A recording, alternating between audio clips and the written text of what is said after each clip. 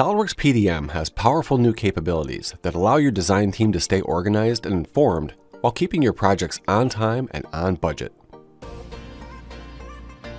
Simple and super convenient, hovering over the logon profile picture now gives you access to the Presence Note. The Presence Note informs other users of your activity for the day. And if you want to know what your teammates are doing, simply hover your mouse over their username and see what others are working on.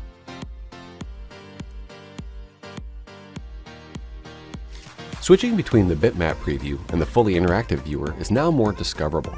You can easily switch by clicking this button.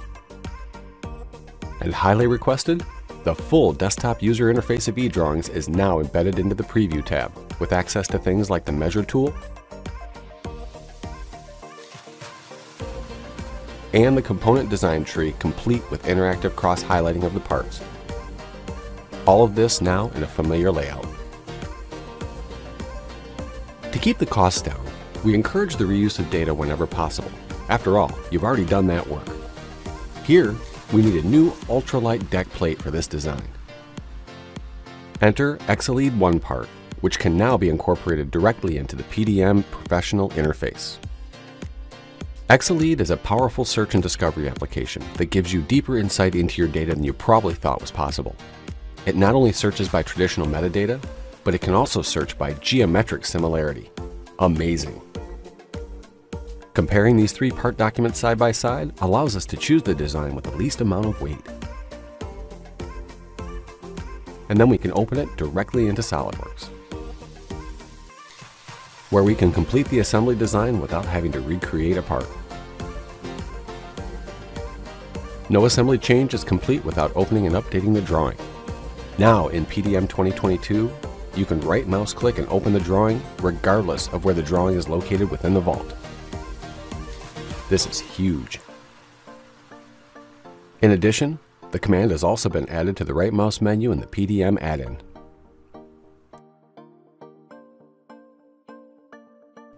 PDM 2022 has also improved vault administration by consolidating the Users and Groups node inside of the PDM administrative tool. The user property card has also enjoyed an update as well. Profile pictures are now imported directly for Active Directory users, and there are more fields available than ever.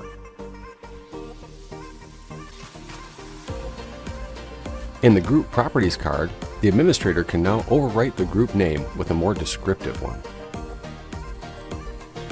Ensuring company standards is a key piece of what PDM provides.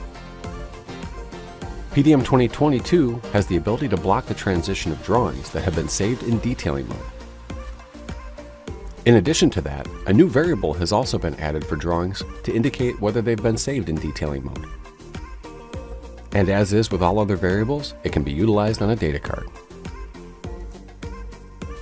Neutral files have long been a staple of design communication.